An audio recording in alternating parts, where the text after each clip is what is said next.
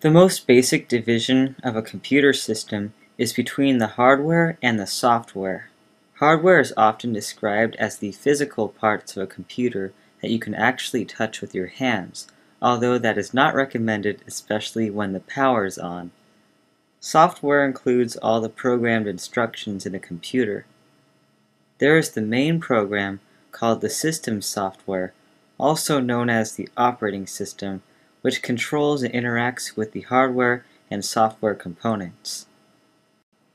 Application software are programs like Photoshop, Internet Explorer, and World of Warcraft. The main hardware components include the CPU, or Central Processing Unit, main memory, secondary storage devices, and the input and output devices. The CPU is a microchip that receives and decodes instructions from memory. Within the CPU are specialized units. One is the arithmetic logic unit. This part performs operations with numbers. The control unit manages the flow of instructions in time with the CPU clock. The faster the CPU clock, the more instructions that can be processed at a time. The processor I have is a quad-core. That means that there are 4 copies of the same transistor circuitry within one chip. With 4 cores, my processor can execute 4 times as many instructions at a time than if it only had 1 core.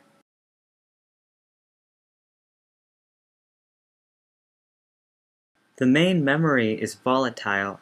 That means whatever data is held here would be lost if the power went off. Volatile memory needs a constant flow of electricity to work, so it's only used for instructions in active use.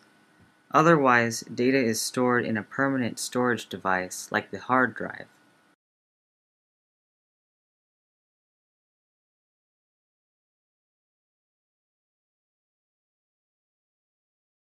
The main memory can be imagined as a sequence of cells that are either empty or contain instructions or data. Each cell has its own unique address.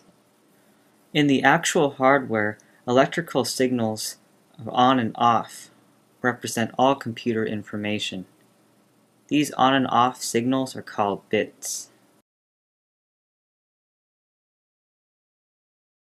The hardware of a computer is like a kitchen. It includes all the equipment necessary for cooking food, as well as an energy source and location for performing the processes of cooking. The kitchen is where the ideas of a recipe are translated into edible meals. A recipe is like software. A recipe is just a series of written instructions that tell you how to turn raw ingredients into a culinary masterpiece.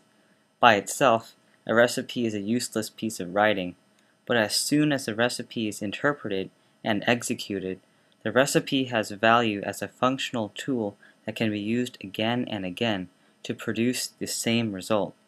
Software is reusable. The instructions of software control the flow of data.